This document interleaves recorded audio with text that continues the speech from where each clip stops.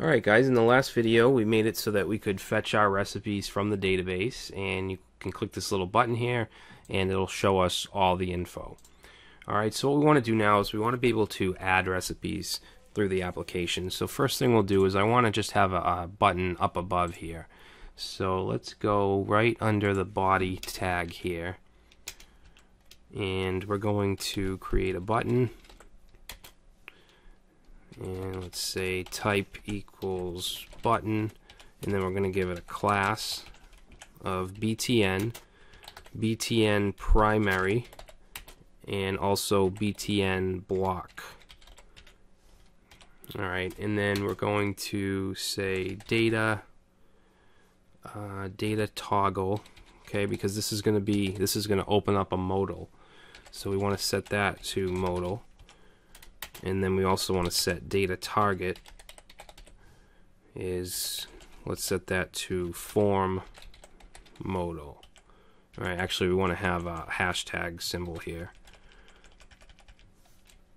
Alright, and then let's end the button.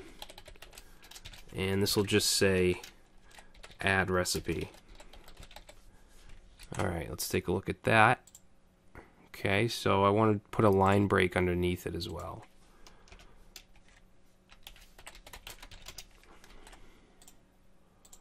Alright, there we go.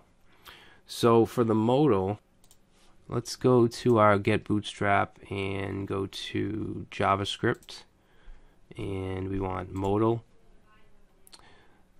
So here's an example. This is what we have. Okay, you can see it has data target and data toggle. So what I'll do is copy this. Oops. Let's copy that. And I'm going to put this down at the bottom. And you want to make sure that you're outside of the recipes tag here. So we'll paste that in. Let's say add form modal, and we're going to change a few things here. The ID is going to be form modal. Make sure it matches the target we put above. And then for the label, we'll say form modal label. And let's see, modal header. Let's change this right here, this title.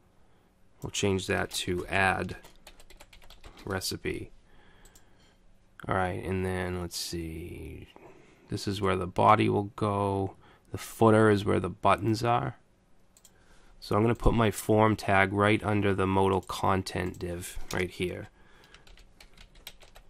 Alright, and then the ending form tag, let's see, where does that end?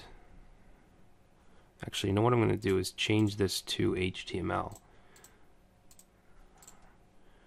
Alright, and then the content div ends right there, so we want to put the form tag right here. Alright, now for the form tag, we're going to give it a method attribute.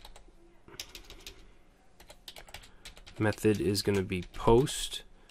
Alright, and then the action we're going to have go to /add.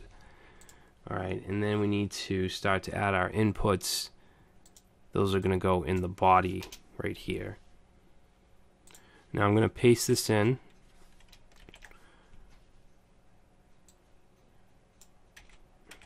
Okay, so we just have a couple form group divs, and inside there we have a label. This is the recipe name.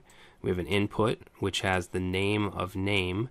Then we have ingredients, which is a text area. Name is ingredients, and then this is also another text area for directions. So those are our inputs. Now what we need to do is inside the footer we need to put the correct buttons. Alright, so this one here, let's see, that's the close button. We can actually just keep that the way it is. This one here we're going to change to an input, and we're going to say type equals submit.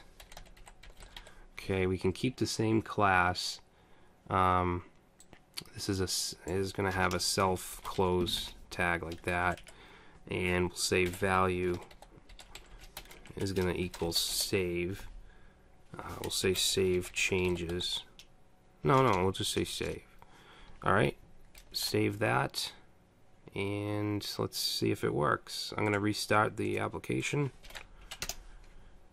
Okay, we'll go to reload, add recipe, and there it is. We have our form. Awesome. So when we submit it, it's going to make a post request to /add, so we now have to create that route. So let's go back to app.js, and we're going to have app.post. This is going to be /add, and this will be function. It's going to take rec_res. And then what I'm going to do is I'm going to copy what we have here. Okay, because we want this same thing, we want to connect. But what we don't want is a select query, we want an insert query. So what I'm going to do is, let's see, you know what, I'm just gonna get rid of this whole thing. Alright, so we'll do our query, client.query, and that's going to be insert into recipes. Okay, we want to insert a name, ingredients, and directions. Alright, and then we're going to say values, and we're going to put some placeholders in here.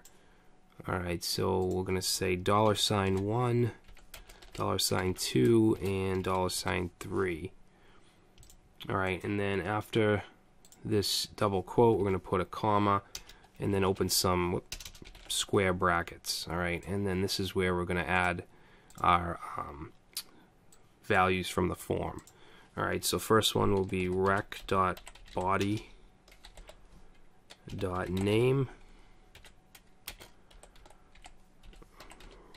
rec.body.ingredients,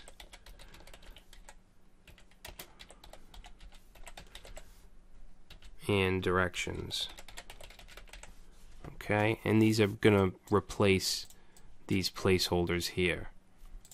Okay, and it's not going to give us anything back because it's an insert, so we want to go right underneath,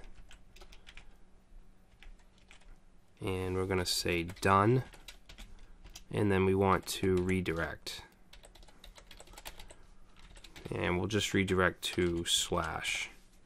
Okay, so hopefully that'll work. Let's restart this. Okay, and then we'll reload. Let's say add recipe, and let's say corned beef hash, and then for the ingredients, I'm just gonna, you know what I'll do is just grab some sample content.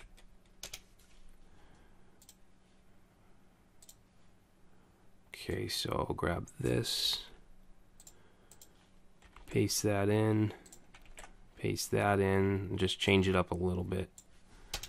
Alright, and then save, and there it is, corned beef hash. If we click on that, we get the rest of it. Awesome, so that was pretty easy. So in the next video, I'm going to show you how we can delete recipes.